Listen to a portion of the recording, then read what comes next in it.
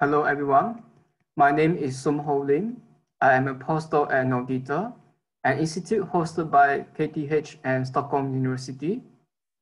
Today, I would like to tell you about our recent work on understanding recurrent neural networks using response theory.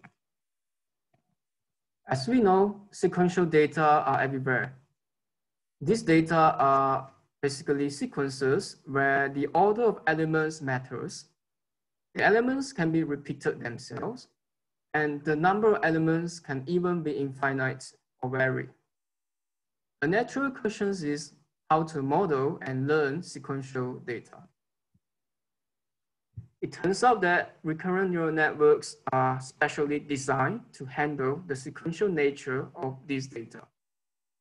They are brain-inspired models in machine learning and neuroscience.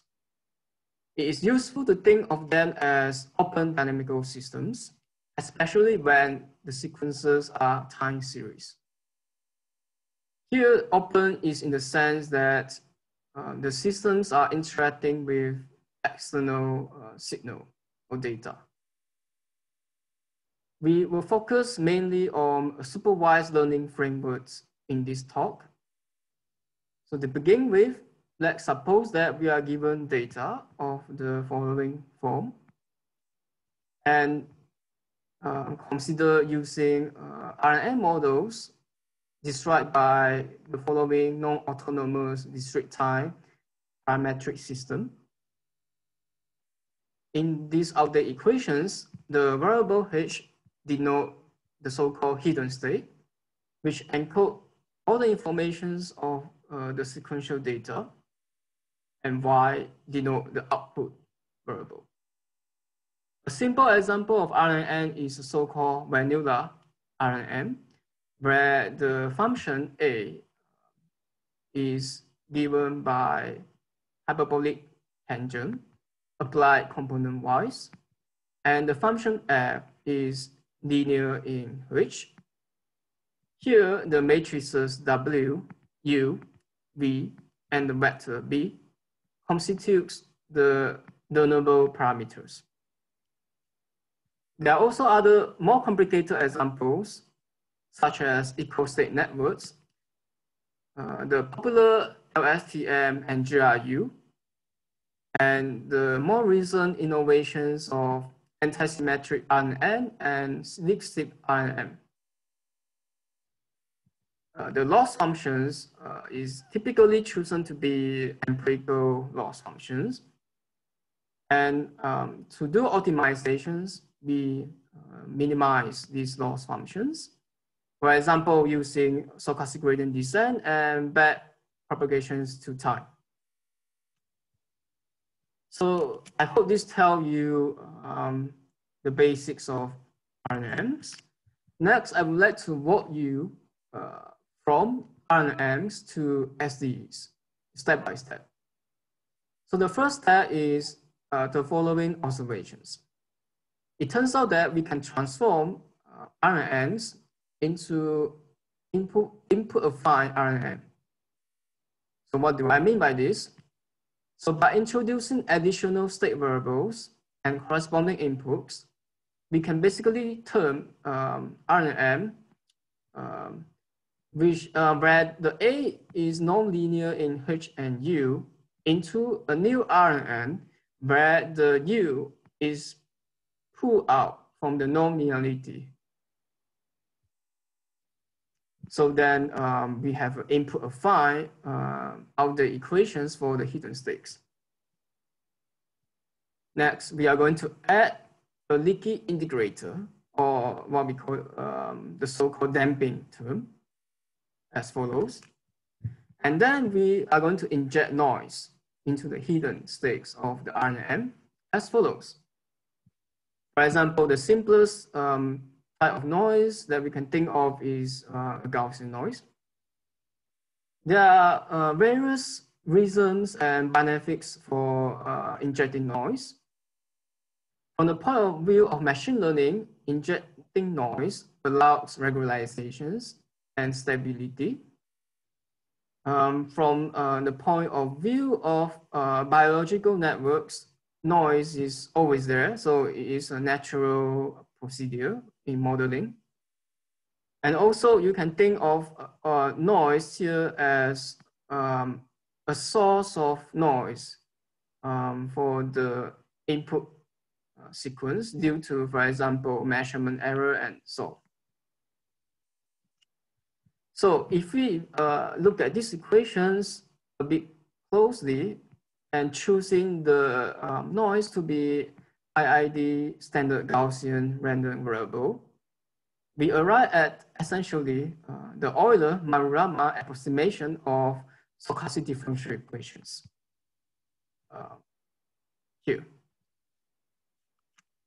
So to recap, here we have, so we went from this, the original INN model to the continuous time SDE model. So more generally, we are going to consider the following continuous time SDE model for INN, which we call SRNNs. So essentially, the hidden state of these SRNNs are basically described by stochastic differential equations of the following form. So the drift term in the SDE consists of three distinct terms. The first term is sort of like a damping term where the matrix gamma is positive stable. The second term is a nonlinear functions A, which we shall call activation function. And the last one is the input signal that drive the SDE. So obviously we are interested in the output of SRNN, and in particular the following output functional, which is basically expectation of an observable F evaluated at the hidden state or at the terminal time, capital T. So with this, we would like to answer the following two fundamental questions concerning recurrent neural networks. The first one is, how does the output produced by these networks respond to a driven input signal over time? The second one is there a universal mechanism underlying the response? In this talk, we will try to address the above questions using the response theory originated in non-equilibrium statistical mechanics. And to make our life easy, we will simply consider scalar output functional. So we are going to set P equal to 1 from now on. So before we go on further, I would like to emphasize a useful viewpoint, i.e. we can view SRNN as input perturbed dynamical systems. So recall that, so here, 12 here is our original model for SRNN, which is perturbed by the signal U. We can consider the corresponding unperturbed systems where the U is set to 0. So in this sense, we can think of the H as a perturbation of H bar, which comes from this unperturbed SDE here. So when we talk about SDEs, it's useful to work with generators and transition operators. So here I will walk you through the notations that I use for generators and transition operators. So I will denote the generators of these two processes by L and L0 respectively. And the transition operator, I will denote this by PXT. And for the transition operator for the unperturbed dynamics, there's a P0 there. And it's in fact a Markov semigroup. Of course, we can also look at the L2 adjoint of the above generators and transition operators on the space of probability measures. And the notations that we use here is that, so for the adjoint generator, we are going to denote them by A and A0 for the unperturbed dynamics. And for the adjoint transition operators, we use P star and P0 star for the unperturbed dynamics. And we assume that the initial measure and law of these processes have a density with respect to the Bay measure. So, all right, so now I'm going to introduce how we can use response theory to analyze SRNM. So recall that this is the SDE that define the hidden state of the SRNM. So the key idea of response theory is that if the amplitude of the input signal is small enough, we can work with asymptotic expansions for the density, the probability density of associated to the SDE. So in particular, we can see perturbative expansions for the probability density in epsilon as follows. So then if you plot this answer of expansion into the Fokker-Planck equations and then match the orders in epsilon, we arrive at the following hierarchy of equations. And if we solve these equations, we see that the higher order terms, rho n, can in fact be related recursively via the following relations. So then if everything works out nicely, then we get the following asymptotic expansions for the probability density associated to the SDE. And we can do the same thing for not just the density, but also the observable associated to the SDE. And in particular, in response theory, it is useful to look at two types of averages.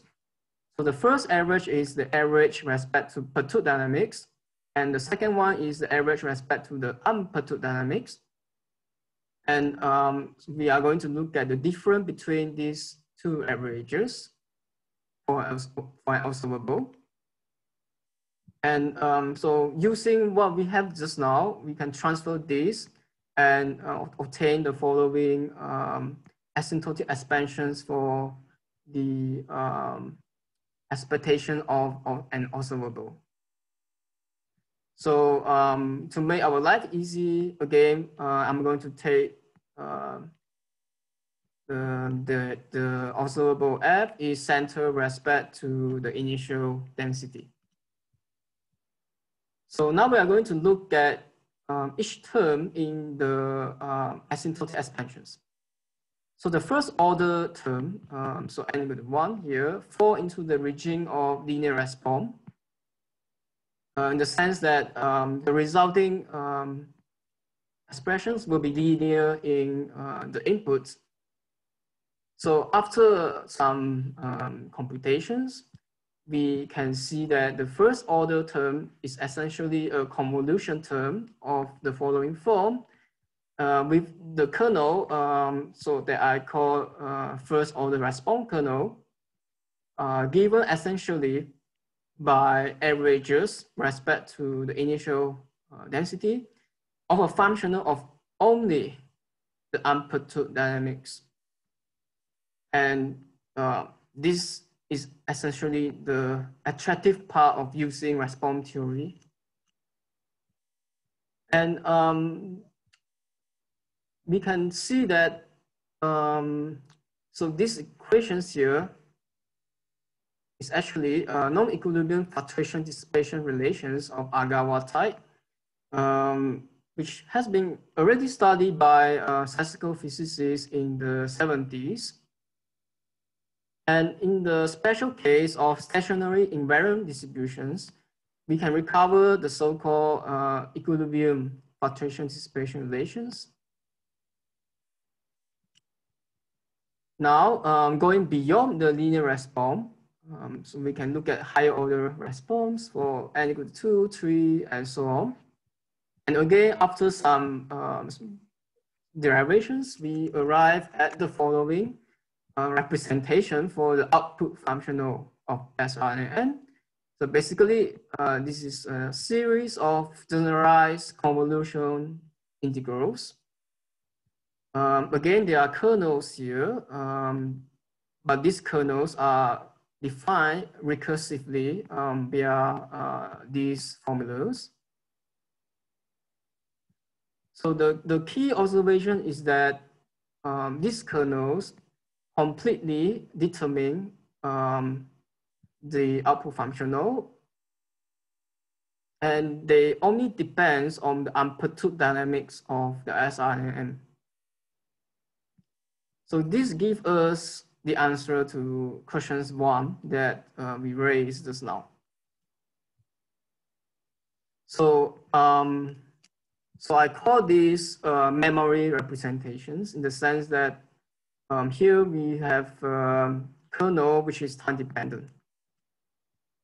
So now can we derive another type of representations? So let's assume that the eigenfunction expansion of the generator corresponding to the amplitude part A0 exists and is well defined. So for example, if A0 is symmetric, so then we can consider eigenfunction expansions of A0 here for the kernels, inside the kernels here. And if we, after this, if we expand the exponentials that appear, we can derive from the memory representation the following memoryless representations. So this representation is essentially telling us that the output functional can be represented as linear combinations of iterator integrals of some interesting structure here. So you see in these iterator integrals, there are terms like time to some power multiplied by the component of the input u, and then we basically sum this out, and then we arrive at the output functional. So what this tells us also is that this entangles the input signal from the SRNN architecture systematically. So far what we have seen are formal derivations of 2 types of representations. And with a bit of more work, we can make sense of them rigorously by formulations of the so-called response functions. So you can just think of these response functions as n-order functional derivative of the output functional with respect to the input signal. So these are, again, functional derivative. And to make this rigorous, of course, we need to consider appropriate test function space and define them by considering the actions on test functions. So this is basically what we have here. And the intuition behind these response functions is that, let's say that we look at the linear response case and take the test functions phi here to be a Dirac delta functions. Then the first order response functions is essentially the rate of change of the output functional f subject to the small impulsive perturbation at an earlier time. And similarly, we can see that the higher order response functions will give us higher order rate of change. And if we sum all these out, we can basically determine the full effect of the perturbations on the output functionals f order by order. And here there are some technical details, but the essential idea is that if we work under certain assumptions that make everything nice enough and so on, then we can justify this rate of change and compute them, in fact. So here is one result of the computation. So we can have this formula for the n-order response functions, which itself is interesting, but does not tell us anything insightful. But if we work a bit more, especially if we assume the initial density is positive, then we can rewrite the earlier formula here as correlation functions of the observable and conjugate observable respect to the unperturbed dynamics that I call V here. So there are a few remarks concerning this result. So again, in the linear response regime, which is the simplest case here, and if the unperturbed dynamics is stationary, and if we restrict to reversible diffusions, in which case the drift part can be written as negative gradient of some potential functions, then 40 is basically equilibrium fluctuation dissipation theorem. And in the more general non-linear response regime, we can think of the observable V basically as a non-linear counterparts of conjugate observables mentioned earlier in the linear response regime. And so it's natural to call them higher order conjugate observables. And it turns out also that these conjugate observables are uniquely determined. All right, so now going back to the memory representations. So under the formalism that we just outlined just now, we can make sense of this memory representation in a mathematical rigorous way as follows. So it turns out that the memory representation can be made sense as a convergent Volterra series, which you can simply think of as a Taylor series on some functional space. And then for the second representations, we can make sense of it as the following convergent series expansions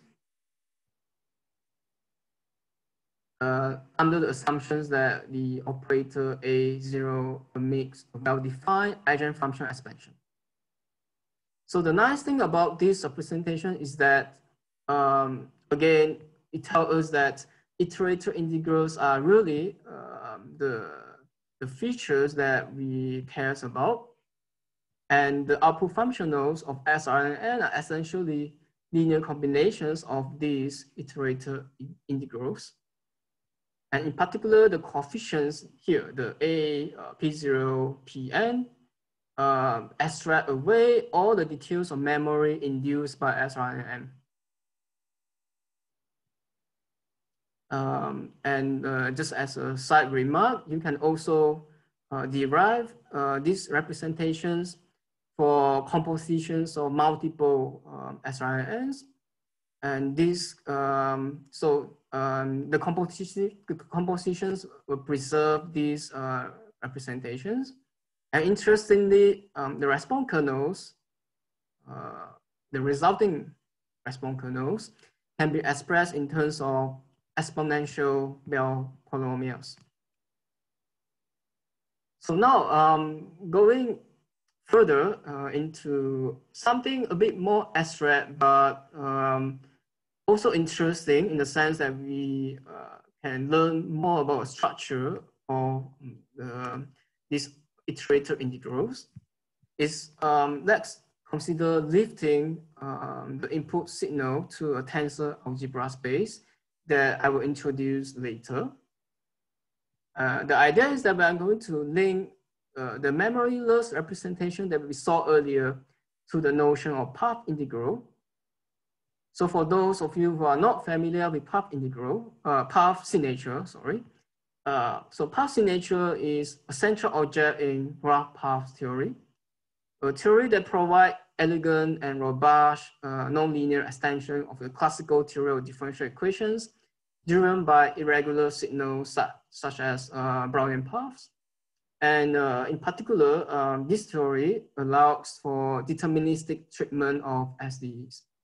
So we are not going to go into the details of this theory, but I will just tell you just enough to understand what path signature is and how it relates to the iterated integrals that we saw earlier. So to make things easy and meaningful, we are going to just consider path or bounded variations. So before this, there are some formal definitions that we need to go over so that we can understand what is going on next. So let's first fix a Banach space E and consider the following space of formal series of tensors of E. So now for a path of bounded variations, by the signature of this path, we mean the following element of the above space. So essentially, these are basically collections of iterated integrals. And you can basically work in suitable basis and write them explicitly as follows. Or you can consider the Dewar picture. So here are some examples to help us understand more about this path signature. So in the case of when the path X is just one-dimensional, the n-level signature is basically the n power of the increments of the path. And when X is e-value linear path, instead of being n power, we have an n-fold tensor product.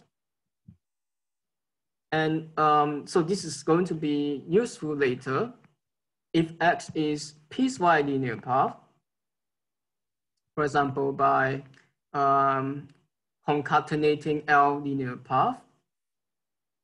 Then the signature of this piecewise linear path have the following representations in terms of the exponentials of the increments between the endpoints. So now going back to the memoryless representations that we saw earlier, it turns out that we can express this representation in terms of signature of some appropriately transformed path. So this is the XP, which is essentially the tensor product of the original input signal U with a vector whose components are monomials in time t. So basically, this is just a reformulation of the earlier memoryless representations in terms of signature of appropriate time-lifted path. So here are a few remarks concerning signature. So it turns out that the signature is a universal feature set in the sense that any continuous map can be approximated by a linear functional of signature of the input signal. And recently, the signature has been used in various machine learning frameworks, in particular by the group of Leoms in Oxford. Next, the above theorem also, so this is basically what I mentioned earlier, right? So the output functional of SIMs amid a linear representation in terms of signature of, this is what I call the time-lifted input signal here, XP. So we are going to call this signature the response feature. Since we have just made the connections with the response theory, so it's a bit, so it's kind of natural to call them response features, which again is nothing but collections of iterator integrals of time-lifted part here. So before we move on further, in fact, I'm going to try to connect these representations to kernels and reproducing kernel Hilbert space. But before continuing, I would like to remind you what we meant by kernel and the associated reproducing kernel Hilbert space. So these are the definitions. So the key things that we need to remember are that kernels are basically positive definites. So for example, inner products, and that every kernel can be associated with a unique reproducing kernel Hilbert space. And in fact, there's a one-to-one correspondence between kernels and these spaces. So now we are going to link the memoryless representations in terms of signature just now to some suitable kernel. So consider the following Hilbert space, which is a tensor product of these appropriately weighted L2 space sequences of the form as follow, and Rm.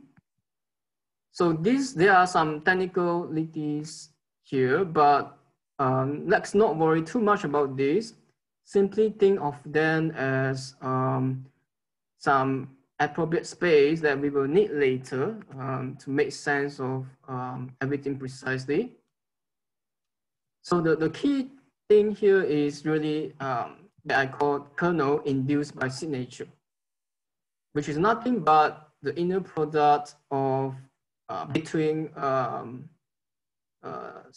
signatures of time-lifted signal here. And we can show that basically this object is a kernel over this Hilbert space here, and then there's a unique reproducing kernel Hilbert space associated to this kernel. So now let's go back to supervised learning framework that we saw earlier, but a little bit of changes here. So now we are going to work on path, space of path with bounded variations. And for the learning model, we are going to take a kernel model where we have these expansions, kernel expansions here, where the kernel is induced by signature of the time-lifted path. And we are going to consider a slightly more general optimization problem with regularization. And with all this, we can formulate a representer theorem. So in the sense that we can show that any solution to the optimization problem with a suitable hypothesis space amid the kernel expansions of the following form. And again, recall that S here is a signature of a time-lifted input signal.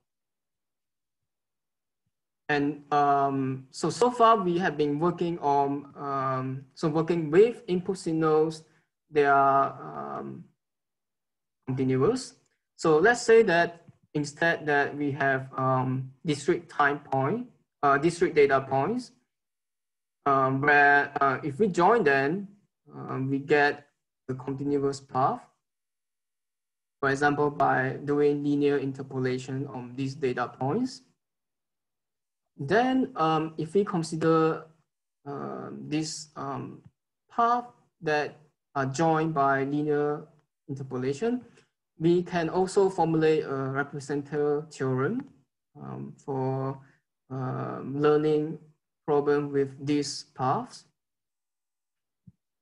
So the key idea of this theorem is that it shows us the optimal solutions of the optimization problem live in a subspace with dimensions at most the number of training examples. And in the case of part B here, it also shows us how the solutions depends on the number of samples in the example. So to conclude, let us recap what we have seen so far. So first, we have seen that RNNs are special instances of sRNNs that we consider here.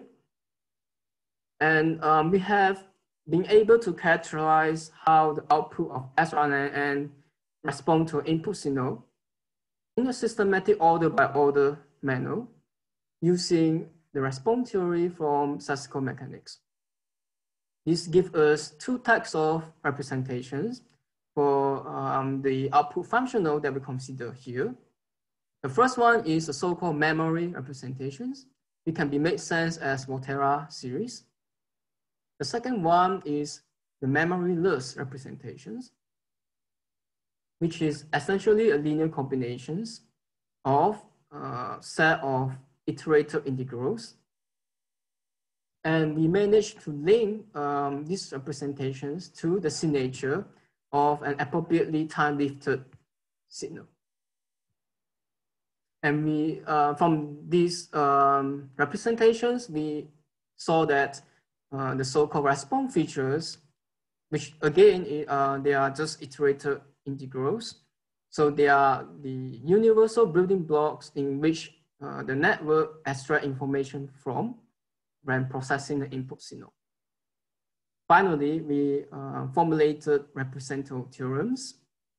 And so in this sense, the theorem tells us that we can view the networks as kernel machines operating on a suitable reproducing kernel Hilbert space.